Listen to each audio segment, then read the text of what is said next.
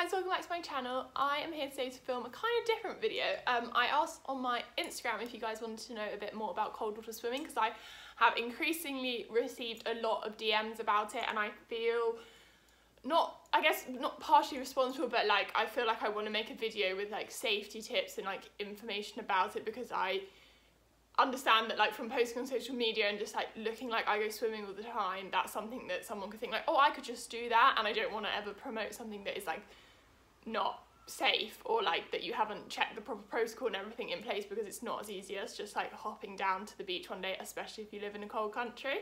So that's what I'm here to do today. I've got some things written out that like tips and stuff, and then I asked you guys some questions on Instagram and you guys got back to me, which is really cool.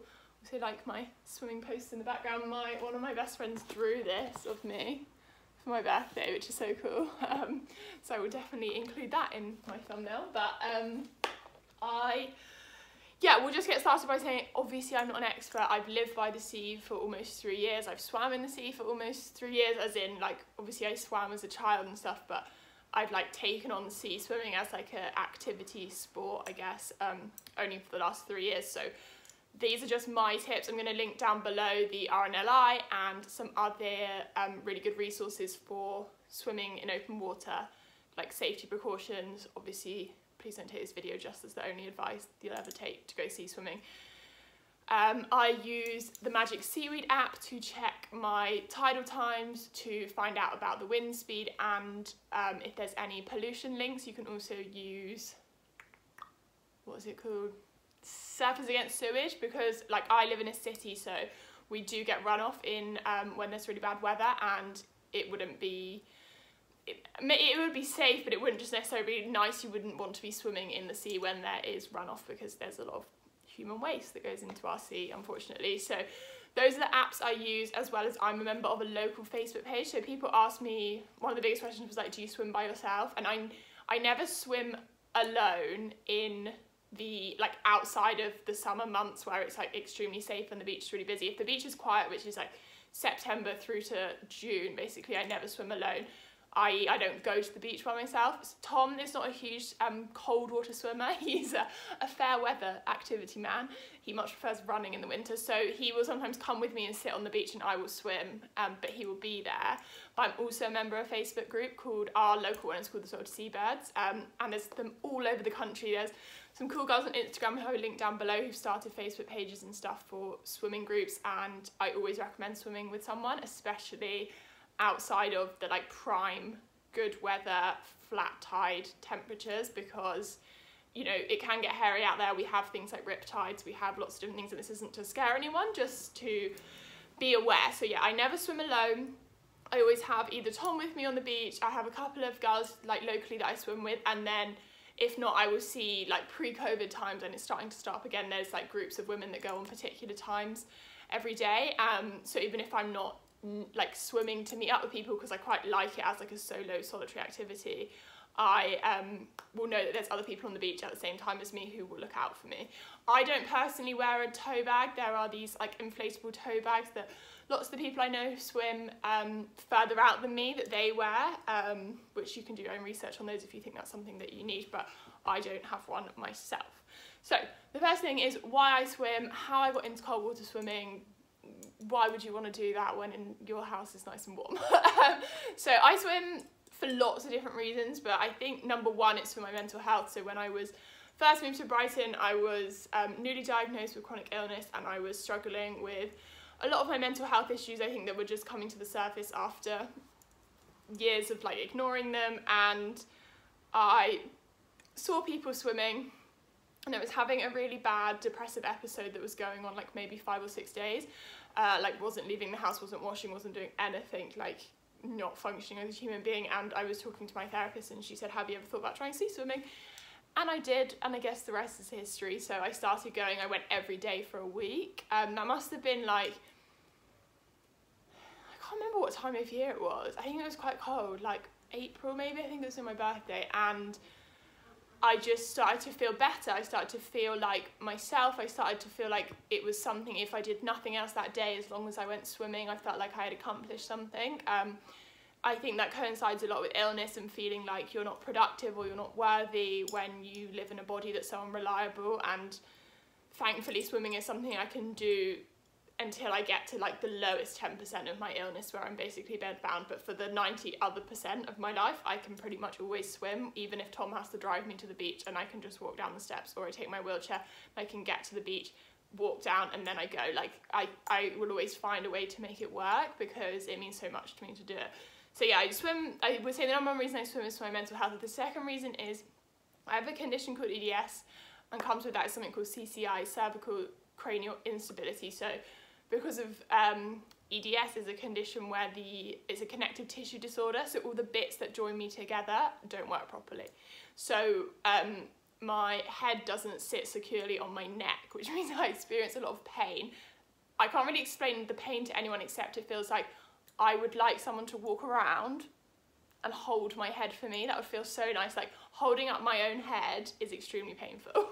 So the thing with swimming in salt water is there's a feeling of weightlessness. Your body is floating, and with the feeling of my head being so heavy when I swim, I lose that feeling, and it's like can be the only time in a week where I don't feel pain because of that feeling.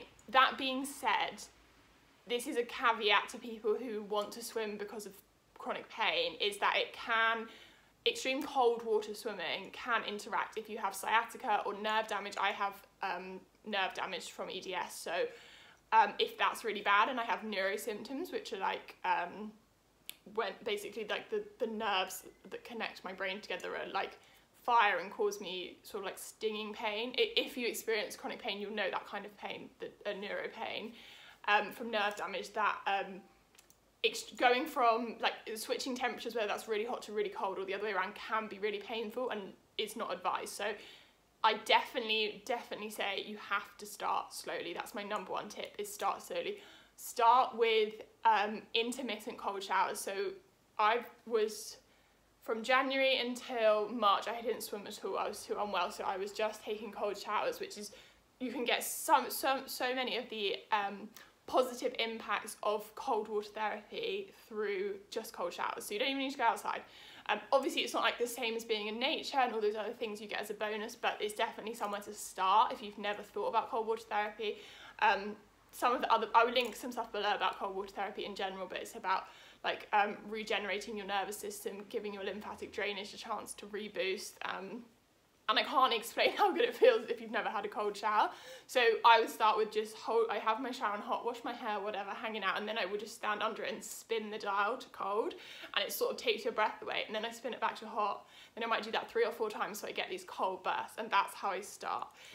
Cold water swimming is not, in my eyes, or the people that I swim with, it's not a survival of the fittest. We're not here trying to do the triathlon or an Ironman or any of, and that's fine if that's your thing, but that's not what I swim for, and that's not what a lot of the people I meet swim for. Most people swim for mental health, illness reasons. You know, it's not necessarily an exercise thing. Someone else asked me how far do I swim out, and I mean, how long is a piece of string? That really depends on the day, the weather, but I'm not someone, I think, when I say swimming, I'm more like, I wrote an article about swimming for my mental health, and I think I describe myself as a dipper, because I really don't, I'm not out there doing lengths for 45 minutes. Like you're not reproducing what you do in a swimming pool. Firstly, you have the tides against you.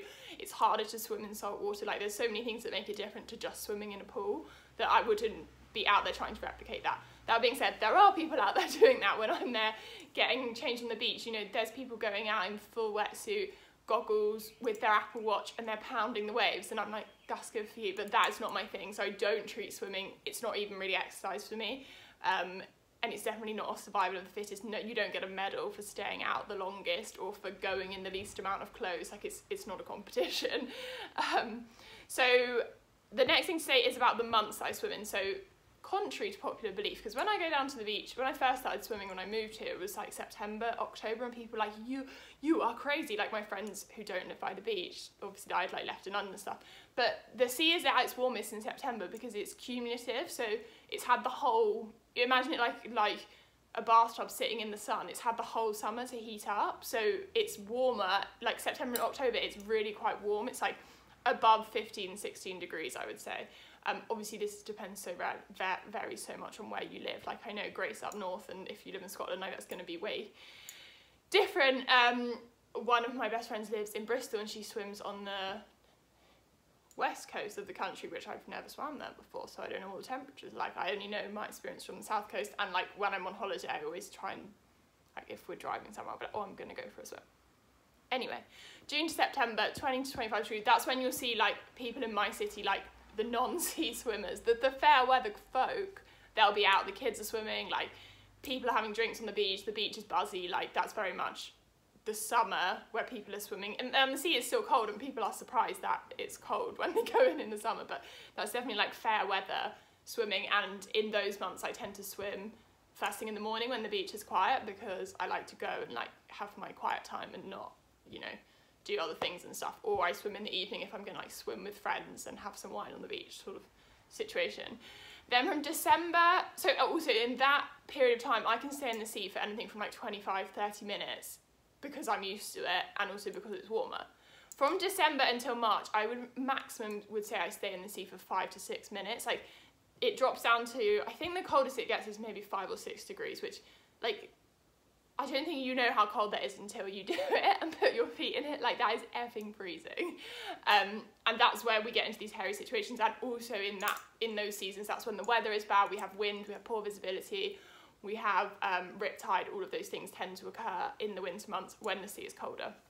So that's to be warned. And then about now, so what are we, end of April, start of May, it's about 8 or 9 degrees. So I would be swimming for like, and it's getting warmer. So I'm swimming, I would say like 6 to 7 minutes and building up slowly. Whereas like I would say only in the last 3 weeks have I got back to swimming, maybe the last month, after some time off with illness. So I'm like building myself up slowly.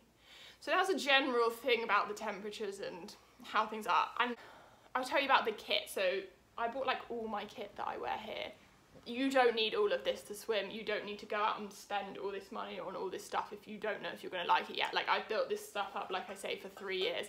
Some of the stuff I only got this like in 2021, and I've been swimming all this time without it. These are just stuff that I use if you want ideas, or if you have people in your life that like to swim, like these are good gifts. This is just like a general situation. So the first thing you would need is obviously a swimming costume. I got this one for Christmas and I absolutely love it. It's from Batuku, and it's made from recycled plastic bottles, and I see so many people in Brighton wearing this one, which makes me really happy, like lots of other seabirds and stuff. So they have loads of different designs, and most of the year until, so I now wear something else, but until this March I only ever swam all year round in this. And that's not like, well done, you're so smart and clever, like that's, I just couldn't be bothered with the faff of a wetsuit. There are people who swim in full length wetsuits, who wear swimming hats, there's all sorts of things, but I was honestly only ever swimming in this. And then I wear socks, wetsuit socks. So obviously the things that get coldest are the things that stick out. Your ears, your nose, your hands, your feet. That's what gets the coldest. So I wear these TWF wetsuit socks. They cost me about £9 on eBay. I will link them down below. They're 2mm thick wetsuit socks. I live on a shingle beach, so these are not, they don't have anything on the bottom. So in the summer I actually wear, oh I don't have them to show you, but I wear Teva sandals to swim in just because I'm already wearing them to the beach and they're waterproof. Tom wears these when he sea swims because he is a little princess and he doesn't like the feeling of the rocks in between his toes, so he has these, which are like his old, he used to surf when he lived somewhere else, so he wears these and they are like rubberized at the bottom, so you can't feel the rocks under your feet. I don't think they make, I've worn them before, I don't think they make that much difference to how warm your feet is, but he likes that they're rubberized, so if you live on a shingle beach, like these are quite handy to have. Then I wear gloves, also from eBay. Like I don't buy expensive kit because the chances that I would lose it are probably quite high knowing me, and I just bought them to try them. So these are again wetsuit gloves. I really like these ones actually because my friend swims in House of Hen. She doesn't have the elastic, and I feel like the elastic's really helpful at keeping your hands in, and they make the biggest difference. I have nerve pain in my hands, so I don't think I'd be able to swim anymore if I didn't have these, but it's totally like just like individual, depends on what you feel like. Then my wetsuit, which isn't really a wetsuit, so as I say, in the summer I will swim literally just in this, no gloves, no shoes, no anything, from like about June onwards. But in the winter months I got this for Christmas. I think I put it in a haul video. So this is a Billabong 2mm short wetsuit. As you can see, it's like literally just there. It's not, you can have short down to the calves or you can have full length, but it's got long sleeves and a high neck, and I find this bit of me is what gets the coldest. So I got this on a discount website. It cost me about 50 quid, but they retail, I think, for like over 100, which is a big investment. But this absolutely changed the game for me. I'm not scared of going swimming in any temperature now I have this. I literally would take this to Iceland with Tom and go swimming in it. So this was a good investment for me, but this isn't definitely like not an essential, because someone else asked me, do you need a wetsuit? And that's really up to you. It's not like better or worse to have one or not have one. If you have one lying at home, try having a go with it. Often, like if you live in a city near where you can swim, there'll be people selling them on Facebook Marketplace. I just like this one because it's really easy to dry. It's thin. It's like 2mm, and it's I can hang it over the bathroom. It doesn't take up a whole lot of room as if I was going to have like a bigger, chunkier one. It's very thin neoprene, so that's what I wear. I've got friends who wear full length wetsuits. I've got friends who just wear a bikini all year round. Like, it really doesn't matter. It's not, as I said, a survival of the fittest situation. Okay, then this is probably the most expensive thing, but the biggest game changer. This, my friends, is a dry robe. So this is a coat that's incredibly bright, that can talk. No, Tom's got one on my head recently. So as you can see, it's like fleece lined, quick dry, long sleeve, and it looks like Sven-Göran Eriksson Football Manager vibes. Like, it zips all the way up, and it's so baggy that you can put your arms inside yourself and use it as a changing room. Because the worst thing you want to do is, like, some of my friends live like a 20-minute cycle from the beach, and you should not, under any circumstances on a cold day, be getting out the water, sitting in a wet swimming costume, and then cycling home in a wet swimming costume for over 40 minutes, well, before you get dry and warm. That is not good. You don't want to do that. So even though I live close to the beach, I always take off my wet stuff at the beach under here. So I will go to the beach in trackies, my wetsuit or my swimsuit, warm socks, and I wear like sliders or Birkenstocks. And then after the beach, I get changed and go commando, trackies, t-shirt. Like, no, I don't leave the beach wearing anything wet, and I have my coat on. They are expensive. My mum gifted them to me for like 2 birthdays ago. Tom has one as well, but they're absolutely game changing. And if you live in a city, you will see people wearing them as they are the coat of the beach. But you can also get some rip off, like other brands have started coming out with them in recent years, and they do make other ones. So do that research with what you will. And then my last essential, which is maybe not an essential, but it is to me, is my Hydro Flask, which is just a water bottle that keeps your liquids hot. So I make a flask of tea in here, and I bring my enamel mugs. Of course, mine are Moomin themed. I have like 4 of these, but in the summer I use them for gin and tonics, and in the winter I take my tea to the beach so I can have a drink afterwards with a friend. Like, swimming, like I say, for me is my quiet, it's my reflective time, and it's also time where I catch up one-on-one with someone and I chat and we drink a cup of tea and share a cake, and it's a lovely like ritual that I like to partake in. So those things are also essential to me. Maybe not to you, but definitely a hot drink for when you come out of the sea makes a really big difference. I've got friends who bring hot water bottles. Also didn't show you here, but like a warm hat to put on. You can, in the winter, sometimes I even swim in a hat if my hair's tucked up. And then I would get to the questions. Someone says, how do you not panic? I swam in the 11-degree Pacific Ocean. I thought my heart might stop. So not panicking is about, it's about mindset. It's about thinking about what you're doing, why you're doing it, and the understanding that you are safe. So there's a person called Wim Hof. I will link some videos by them down below. They have a book. I have not read the book, but there's a specific breathing technique that they use that I, and most swimmers I know, use about, that helps you remain calm as you enter the water. And like I said, all the other tips are kind of applicable. It's not a competition. You can wear as many layers as you like. You don't need to impress anyone. You don't need to stay in for a certain amount of minutes. And the not panicking is just about reminding yourself that you're safe. So it's about reminding your body that you're safe, I guess. And that's why using this breathing technique will send things to your brain to tell you that everything's okay.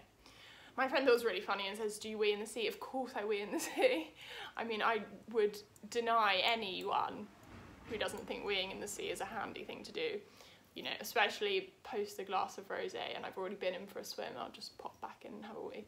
Although don't go out swimming drunk. There's a lot of people do that in Brighton and it's not safe.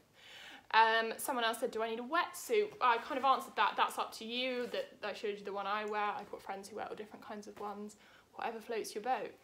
Someone said, how far out do you swim? I think I already said that. So that depends on the day. We have buoys out in the summer.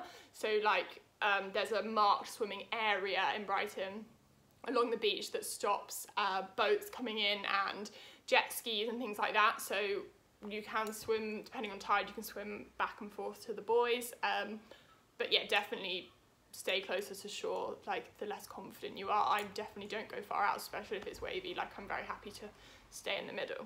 And then the last question, someone said, rivers or lakes? I live inland.